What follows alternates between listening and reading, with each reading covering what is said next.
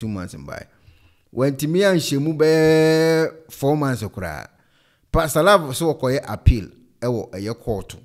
Nanka court hunu mobo na waba abonten. Okwa ye court nso wate asiama no. Ese papa no ebetimi enya bail. Na mmom conditions ne de ato bail ne ho no. Yesan edna kwa kuwuram ewo sise ya ye kasai. Yesan so edne ko back to Insawom prison a wo kwa akoda eye ne ya ne ho kakra kopim se bail conditions ne obe meet.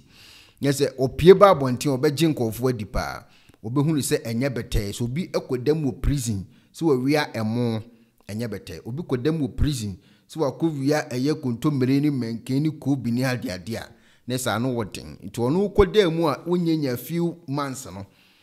ne court anase ne lawyers dirimika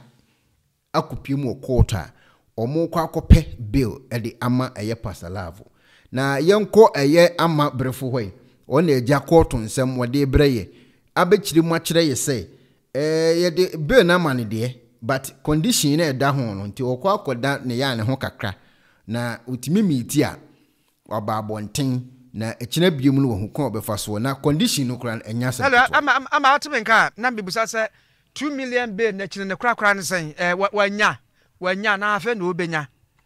afa na obenya me no ka se die ya sande ne konsanwom bebia ye de Pastor Hammond Love efibayen ya sande ne ko ensawom na ofa 2 million and 2 million kura 2 million keke sa ye de ya no ka 2 million na enware no ofa de ye friend justification e bi ka ho e ho na ehunu justification the court say that 2 million Ghana cedis or they to Pastor Hammond Love na pampemu no o men nipa mienu nyina nachi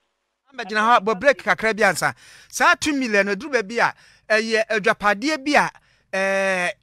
wodi besi so na wo quantify into money a ebeye 2 million and now say 2 million can it 20 billion no eno no cash no ansa na de wo ka to so nyina asan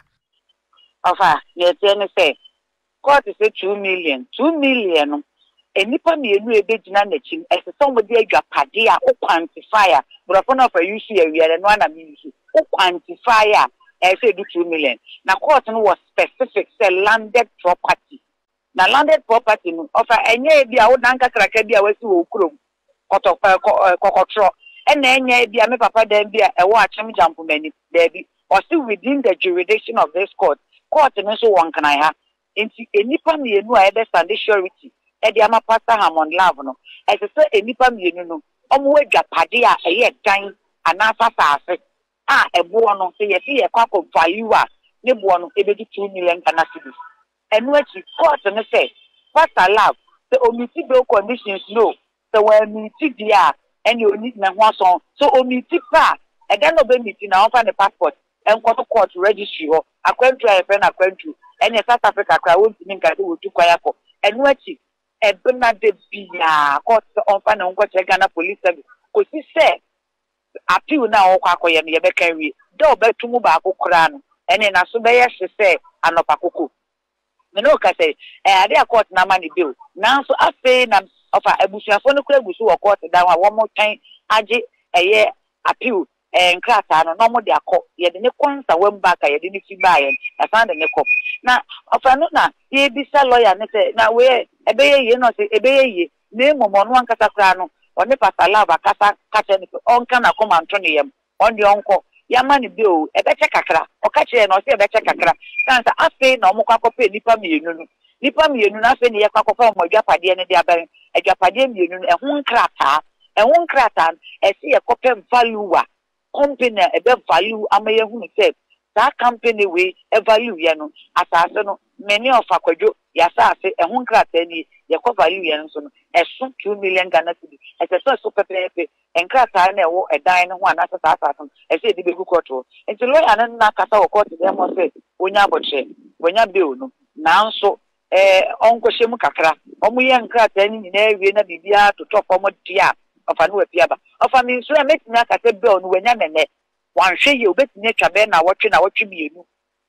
eko na wotwe miensa nsampo na ya enkrata ni nyina ewie sanso ofa enye adwumaketwa adwuma wo de bitem na wakofan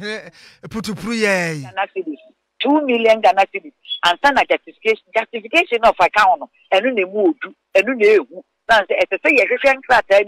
switching crunchy and Bubian count and cat and I see who say offer for your destiny Medina was so a yon one idea and your Bibian or the Beja house so mano a dying I see a corner correct dino near offer value a money value who say the account 1 gun and not 50 pesos to ground sana as 2 million and no court in any or you win we sana ye de ama register no na register no so abotiri ahwese ye de begu nanim ye sa pepe sana ya san de nkrata na ko prison na prison for the number no abe sign or sign via any no because ochido ni ho so ansana na piu ni kura no wasan start enti ofa enya sam keto aba de de wo mte na de na hu se pastor lavamon na ni serious ye ka se ya mani bill pending appeal no na ni serious ja o san she ni no matter opie e de ebesin ekọ into of ameno ka se de ya mani bill na ne ka ho no eno na ya hello ama okay eti pastor love so case ne de akusi ye no sisi ye ka se de ya mani bill no na bail conditions no ya na ho ne nkomo no wo no because afi ne ye ko check ni o ma na omo be guarantee ama na se de ama achichiri mu ye but say the MC say the abananim a wo sere correct pa enti nipa kro de ne ka no ana okoton ne ka no ono so ajasese e ba bontin sei na pending case no o meko court o be report no ho say de o mo se Monday bia won koye no ne passport o de beto enu kra yes ne say wushim so with me miti sa bail conditions we need no mumu ye better than say wushim wo prison you know say ne Monday no akọ report o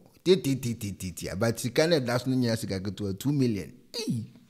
asemu anyway it pastor love and so edie e be to dwa and so eno no ama ene de eye news yi be boye e wo Ghana ho enya asem keto anti pastor love we de otiri nkwa so we press feature structure do for there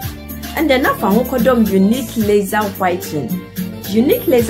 e wo toothpaste so nko a so de twitwi wo sin a ema wo sin eye feature na eye fita no so no na eyi enkaboni bia wanu bia any tea stains, coffee stains, smoking stains bia unique laser whitening product ebe yi ni nyina free so ma kama de onya ni say product ni ubetu so na odi egu o brush no so na de twitwi usini so nyina kama uwia enhuru wanum jeno wanum sa into contact unique laser whitening our 07999792330 unique laser whiten or say muni seso Penifose bibio wi asenti ne da ne atopnum na ne pabone fonti e wo se wo bambo hu hia na ne papa mu de Pro Technologies ana me kan fama wo ane Pro Technologies. We are specialized in both sales and installation of CCTV cameras. Yeton esa install CCTV cameras in the South Ghana and NASA brochure na ufi Ghana. Now beso CCTV camera installation. We need Pro Technologies and Nensa also. We get CCTV camera installation, electric fence, automated gate, access control, video doorbell, and intercom, and satellite TV, home theater. So upe biato, and wato, and pese be install ma. Pro Technologies and our software. Na shenenso. Say fidie nyina from America brochime ndi send papam na opedia manwene ho na ne bo anso da form me cheye no the web brochime mu ha ene branch e wo Ghana ye ni mo bra wo bre nti sika fa ye nsem se fa nya japade ma wo Ghana wo da na ne tenese ye say general construction so web brochire na peso si fi o Ghana e dan plan bi o peso si se wa sha se dada ana afi na peso si